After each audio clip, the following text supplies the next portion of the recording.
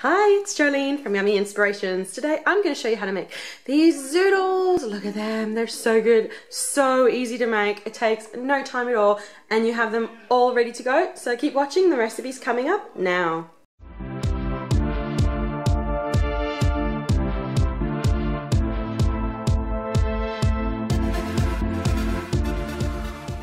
Before we get to the video recipe, I'll just let you know that down below, have a little look at all the links down there. I've got the link to the recipe and a whole lot of variations, as well as lots of other stuff for you to check out. So make sure you check out the links down below.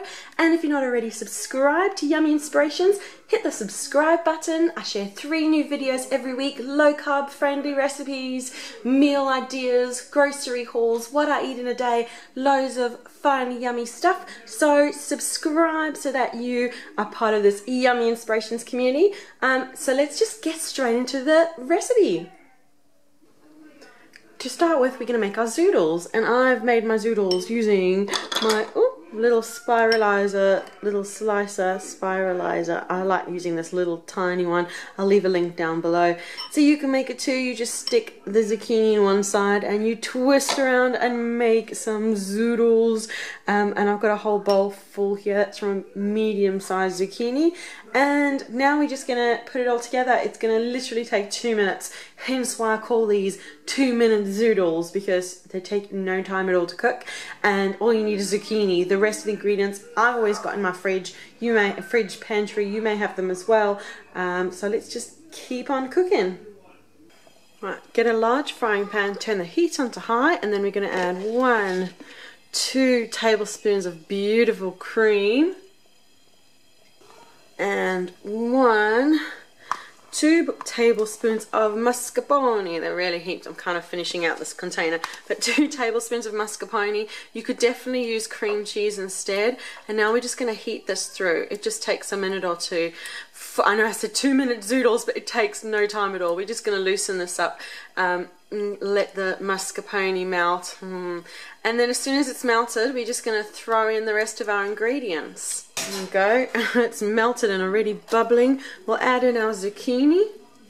And I'll just give that a little stir through, and I usually leave opening up the tuna until the last second because the cat comes. Look at that, already creamy noodles. You could have it just like that. Forget about the tuna, you can have it just like that.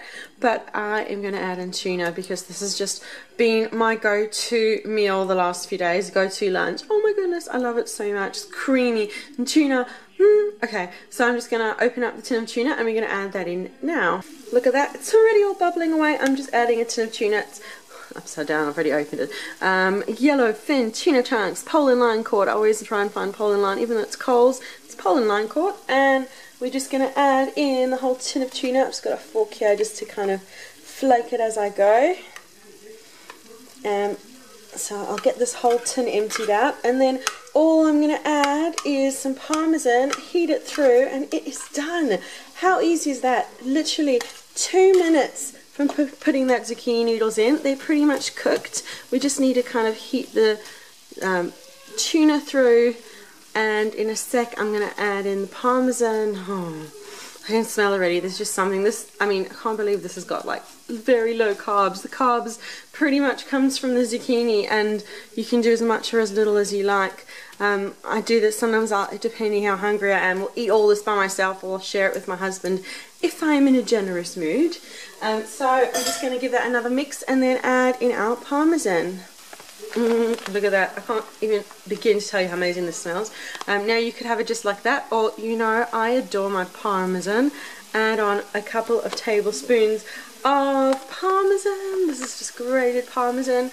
You could add more, you could add less, you could add your favorite cheese. I'm just going for parmesan, tuna, creamy goodness. So good. Okay, and it's pretty much done. I'm just going to give it a mix through. I like the cheese to like melt in and get a little bit melty. So I'll grab back that, just mix it through a bit, get the cheese go melty. You could leave it still for a little bit and you might even get a little bit of that cheese that you put through there getting a little bit melty and bubbly and maybe even smidge crispy.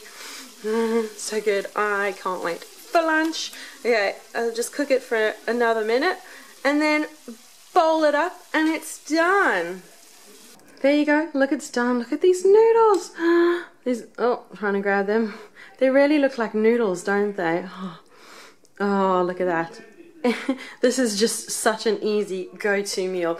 Literally takes a couple of minutes to put together, and you could use cream cheese instead of mascarpone. There's a whole lot of different variations. You can top it with a bit of salt, you can top it with a bit of parmesan, any other cheese. I'm going to leave blog post down below with a full recipe and a couple of variations, and just go and make this creamy tuna 2-minute zoodles.